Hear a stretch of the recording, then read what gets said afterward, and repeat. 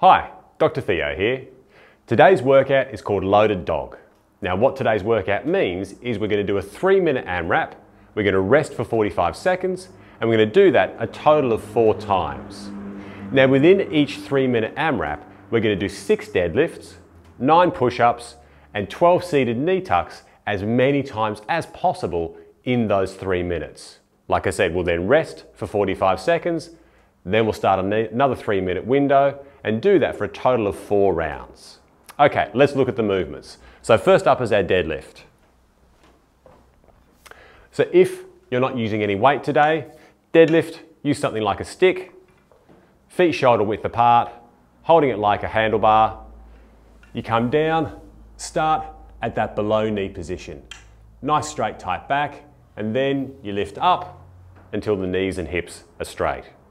And coming back down, starting position, and back up to complete the repetition. Now, if you are ready for some weight, we've got some options. So if you have some hand weights, what you can do, again, is in that position, coming down, below shins, and then standing back up. Reaching down below shins, and standing tall. Another way of doing it with some weight is you can use your water cans. Ideally with these, you should be able to touch the ground. So as we come down, reach the ground, and then stand back up. Flexing at the hips, nice tight back, and then standing back up. Okay.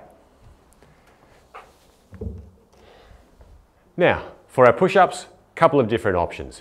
We can do the traditional push-up, which is on the ground. Once we're in that position, lower ourselves to the ground and then push back up. And one more. Okay, now, if you need to scale, come onto your knees and you can do it this way. Making sure you try and get as close to the ground as you can.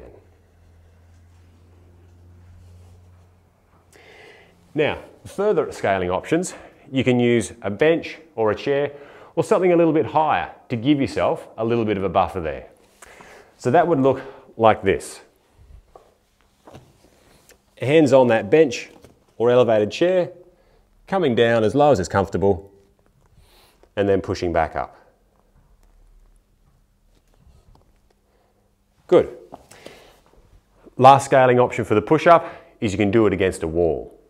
With the wall, how far your feet away will determine how hard the exercise is for you. So with my feet nice and far away, we lower in and then push back out. But I can also bring my feet closer and allow myself that push out. Okay, so within those options, choose the push-up version that's going to be suitable for you. Our seated knee tucks, we're going to use that chair or that stool, and that's going to be our starting point for the seated knee tuck. So our seated knee tucks really work our core and particularly our abdominals, and they're a great substitution for the sit-up. They're a lot easier and they're a lot safer to do than a sit-up is, so that's why I program them. So sitting comfortably on that chair, both legs off the ground, and then tuck your knees up towards your chest, and then extend back out again. Back up and out. Now, if you'd like to make that a little more comfortable for you, you can do one leg at a time. 1 foot on the ground, bring that leg up, and then back down. And back up, and back down.